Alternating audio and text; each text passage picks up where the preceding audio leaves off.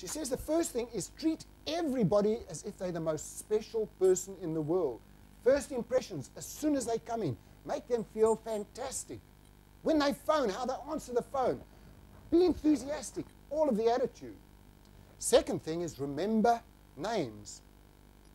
Now, I don't know if anyone's like me. Is anyone here bad at remembering names?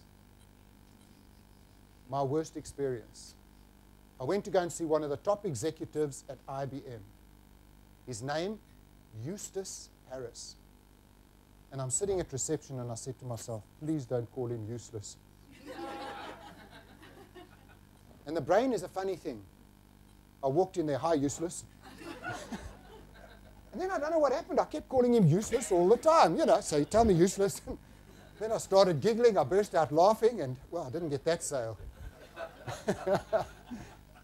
But people love it when you remember their name. All of her staff gets put onto a course on how to remember names.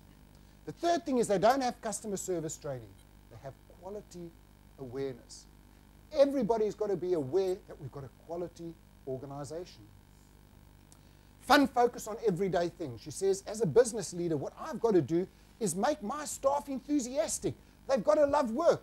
So how do I make it fun for my people to be here? Biggest one there. Customer first, task second. Customer first, task second. She says somebody walks past reception, they drop what they're doing, they make eye contact. Good morning, sir, how are you doing?